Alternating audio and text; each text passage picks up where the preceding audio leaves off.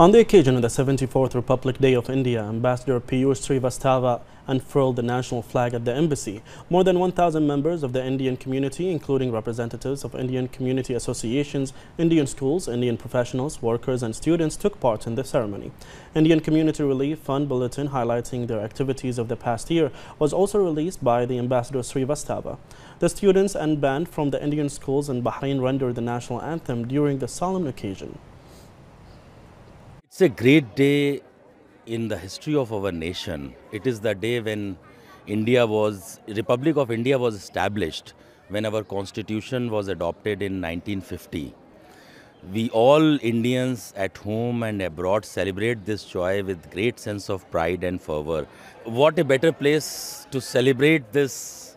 I am in Bahrain. We all consider very fortunate and lucky to be in this beautiful kingdom.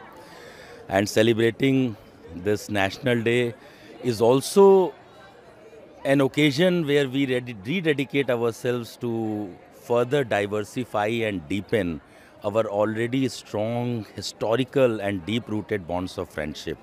Our community here is dynamic, it's diverse, represents India's vibrant culture and diversity.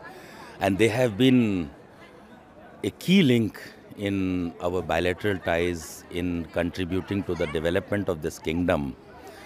And they have done well in Bahrain, both at professional and personal level, thanks to kingdom's policies of harmony and peaceful coexistence. I also take this opportunity to express thanks and gratitude to His Majesty King Hamad bin Isa Al Khalifa, His Royal Highness Crown Prince Salman bin Hamad Al Khalifa, and the government and people of Bahrain for their warmth, care and affection.